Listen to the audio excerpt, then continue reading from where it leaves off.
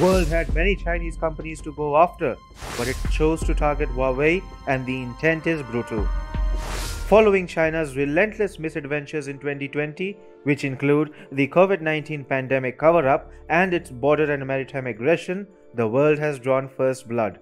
High costs are being imposed on China.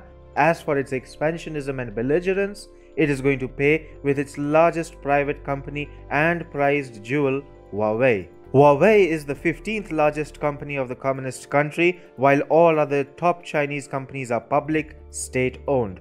Today, Huawei's survival is at stake. The free world, led by the United States, has been leading a global crusade against the telecom giant for the past 1 year. Huawei became a prestige battle of sorts between Donald Trump and Xi Jinping, but we clearly know who had the last laugh.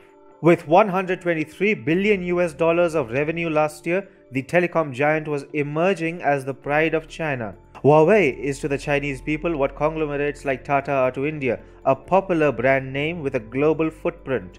The telecom equipment maker in fact managed to become the only Chinese company to feature among the Forbes most valuable brands in the year 2018.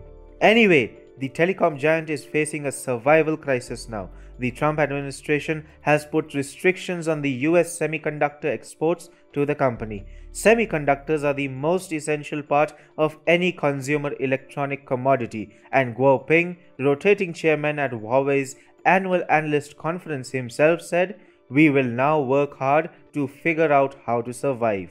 Beijing has just 12 months to save the telecom giant now, since its stockpile won't last for more than a year. Huawei had started facing backlash in 2019 itself amid the US-China trade war.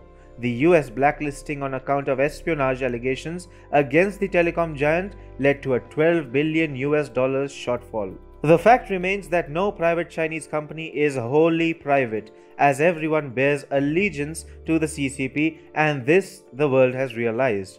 Huawei is therefore seen with suspicion, especially because it is a telecom company, and with all the 5G contracts that it was negotiating with the world, China would have been able to snoop at will. In fact, China is using Huawei surveillance tech in the far western province of Xinjiang for tormenting Uyghur Muslims. Things get shady with Huawei in more ways than one.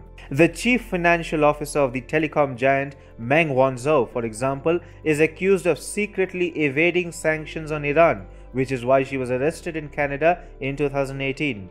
In this sense, China's relentless backing of Huawei becomes all the more suspicious. The world knows that Huawei is the biggest player that Beijing doesn't want to lose. Huawei also had its tentacles spreading to all other parts of the world not very long ago. This is the reason why governments openly targeted Huawei, while tons of Chinese apps like TikTok and Cam Scanner haven't really been targeted. The idea is to end Huawei and obliterate the telecom giant from the face of the earth. It is actually happening with Malaysia, India, Singapore, Canada, Norway and the United Kingdom rejecting Huawei. Australia was, of course, one of the first countries to ban the telecom giant over espionage fears. European telecom providers Nokia and Ericsson suddenly find themselves in the thick of things, with countries like Singapore awarding 5G licenses to them instead of Huawei. The message of the world to China is loud and clear. Its prized asset will be taken out. China has been trying to bully others with aggression, and therefore all like-minded countries which believe in playing by rules of international engagement are hell-bent on bringing down this Chinese giant. China is being made to pay the cost of expansionism and violent revisionism with its most prized company, Huawei.